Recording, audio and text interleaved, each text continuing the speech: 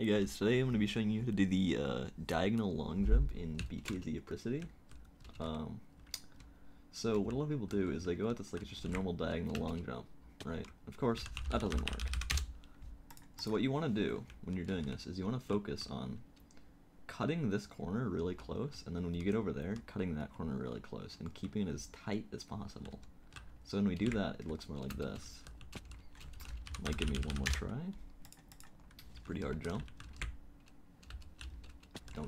Don't give up on your first try. It's nothing to be ashamed about. It was real close. Dang. Maybe one more try. Probably get it right here. Okay.